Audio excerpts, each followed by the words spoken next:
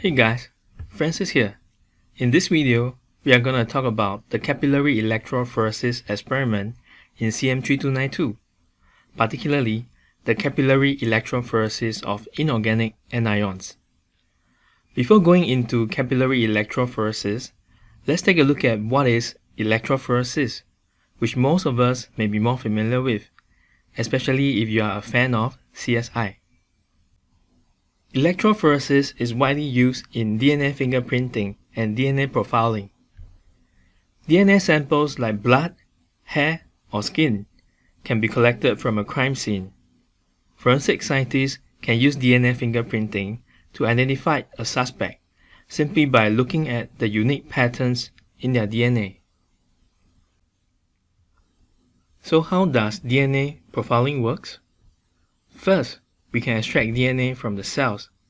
Then we can use the polymerase chain reactions to produce multiple copies of specific DNA fragments using primers. The primers can be labeled with fluorescence tag, which makes it easier for us to identify specific DNA fragments afterwards.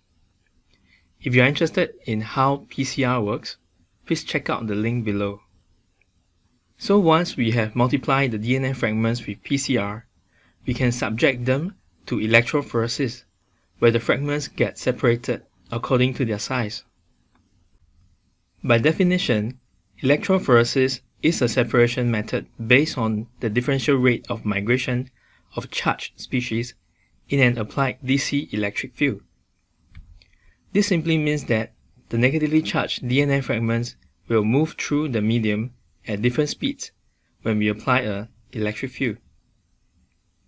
This diagram here shows a typical setup of a gel electrophoresis. First, we can introduce the DNA fragments into the sample wells, and then we can apply a voltage across the gel. The negatively charged DNA fragments will be attracted towards the positively charged anode. The smaller DNA fragments can move through the gel faster, while the larger DNA fragments travel slower. The final step will be the visualization, where we can use laser to excite the fluorescence tag. The results can be visualized as a series of colored peaks, highlighting the different length of each DNA fragment.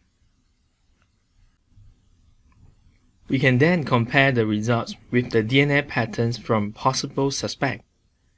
In this case, the DNA patterns from the crime scene matches quite well with the DNA patterns of suspect 2. Therefore, we can confirm that suspect 2 was present at the crime scene. This modern DNA profiling methods that we have shown here is a very powerful tool in forensic science, because a tiny amount of DNA sample left behind the crime scene is sufficient to identify the suspect. The DNA profiling would not be possible without the use of electrophoresis. Electrophoresis is an advanced separation method that makes many difficult analytical separation possible, from the separation of inorganic anions to the separation of DNA and RNA with unparalleled resolution.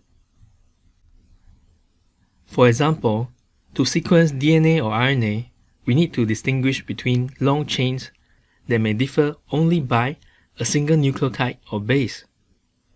Only electrophoresis has sufficient resolving power to handle this problem. In this experiment, we will be learning about capillary electrophoresis, which is an even more powerful tool as compared to the conventional gel electrophoresis. Electrophoresis was first developed by the Swedish chemist Arne Tiselius in the 1930s for the studies of serum protein. He was later awarded the Nobel Prize in Chemistry in 1948 for this work. Modern capillary electrophoresis was pretty new. It was developed by Jorgensen and Lucas in 1980s. Compared to the conventional slab gel electrophoresis, capillary electrophoresis is much faster with a higher separation resolution, and it only requires an exceptionally small amount of sample. To give you some perspective, in HPLC, the amount of sample used is typically a few microliter, but in capillary electrophoresis, we only need 0.1 to 10 nanoliters of sample. That's about 1000 times lesser sample as compared to HPLC. Fast forwarding to now, CE is widely used in biotechnology, pharmaceutical sciences, and forensic science. Therefore, if you plan to work in this industry in the future, this experiment will give you some ideas about how CE works. On the left-hand side, we have a typical chromatogram obtained from HPLC. And on the right-hand side, we have an example of an electropherogram obtained from CE. Now, pause this video for 1 minute. Take a pen and a piece of paper. Try writing down the differences you observe between these two experimental results. Which analytical method is better in this case? First of all, we will notice that the peak in CE are sharper as compared to those observed in HPLC. So what does it mean? The peak width is related to the number of theoretical plates, which tell us about how good the separation method is.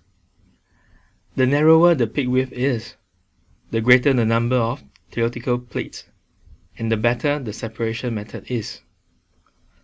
Secondly, if we take a closer look at the retention time in HPLC, it took about 6 minutes to completely separate these three analytes.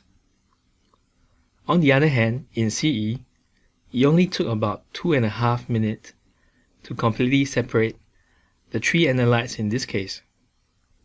In other words, CE is more efficient as compared to HPLC. In this experiment, we will be using capillary electrophoresis to perform both quantitative and qualitative analysis for the separation of inorganic anions in the mixture. In the first part of this experiment, we will try to determine the concentration of chloride of an unknown sample using external calibration method, which I believe most of us are familiar with since CM1191. In the second part of the experiment, we will try to identify different inorganic anions present in the solution using sequential spiking method. So, what is sequential spiking? Let's say if our sample contains 3 different anions, fluoride, chloride, and bromide. How do we find out which peak is due to which specific anion? To determine the order of anion detection, we can add a small amount of one of the 3 anions into the solution and perform a second CE measurement. For example, if we add a small amount of fluoride into the solution, the second CE run will give us a greater peak area for fluoride as compared to the previous CE measurement. Then we will know this peak is actually due to fluoride. And we can repeat this process with additional chloride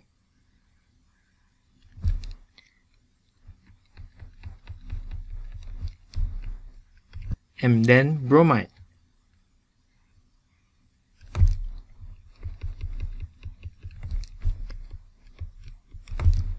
Until all anions have been identified. So now that we have some idea about the background and context of the CE experiment, in the next video we are going to take a closer look at what capillary electrophoresis is. Have a good day and see you guys in the next video. Bye!